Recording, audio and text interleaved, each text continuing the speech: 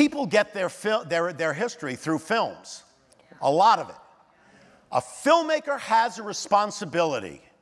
If you're going to make a film about a historical event, you better be as accurate as you possibly can. If you don't know what happened, you might be able to fill it in, just like any good historian will do. They'll write a book about Lincoln or Jefferson or Adams, whatever, and you get as much information as you can.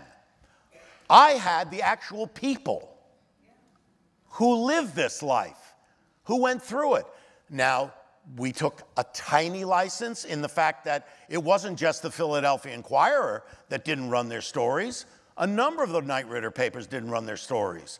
But the Philadelphia Inquirer was the flagship paper, and John Walcott butted heads with him. He went there, and he did talk to him.